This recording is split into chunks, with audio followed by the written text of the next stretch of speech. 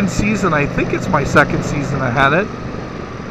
Yeah, it's my second season riding it. I didn't get to ride it that much last year because she was in the shop a lot. But it's a very, very cool bike. Peculiar, whatever you want to say. It was only built for 2 years, so... Now, here's my dilemma. Parts. If something happens to this bike, man, the parts are hard to find. And when you do find them, oh, Jesus, you're paying a lot for the parts. Do you have that same issue with your motorcycle? Parts for your bike, like some bikes, they're like, you say I would say, let's say the Suzuki GXXR. That bike has been built for, you know, since the 80s, and you could get parts like mad. Same with the Hayabusa, another Suzuki bike built forever. M10 now, all the M109s, M07s, they've been built for a number of years now, but they're basically the FZRs and that, so they have lots of Honda. I would say the CBR 600 and the 1000, they've been around forever.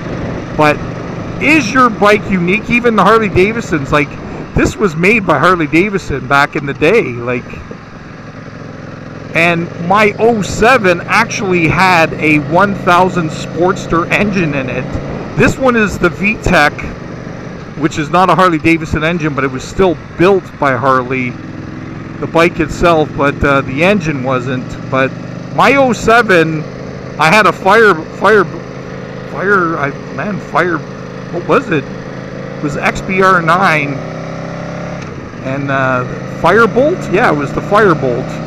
Forgot the name there for a while. And that one actually had a 1000 Sportster engine in.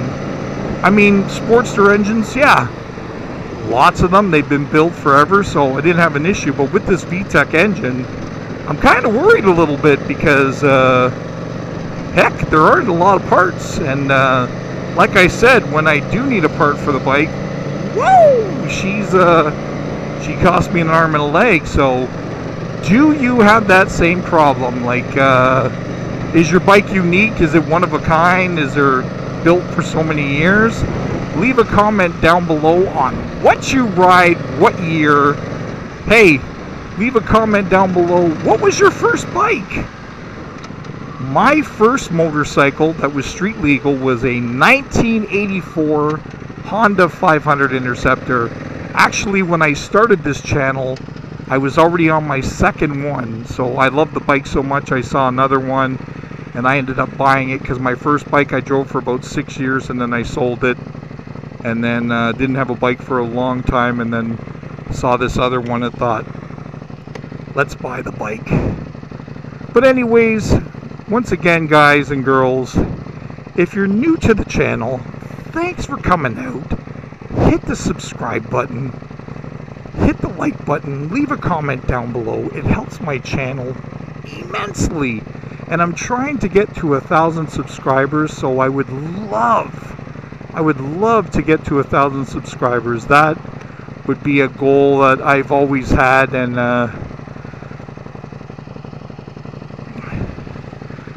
he wasn't going to wave to me for a second because it's not a Harley Davidson.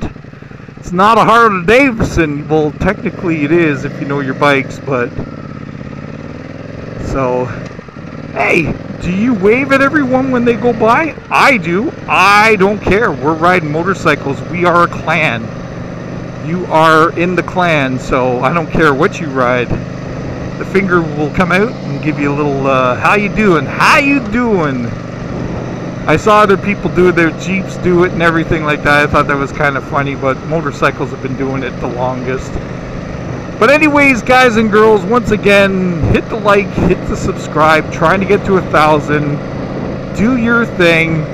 Once again, it comes to the time where I say, you're you, I'm me. I love you guys. I'm Moto Steve, and I am out.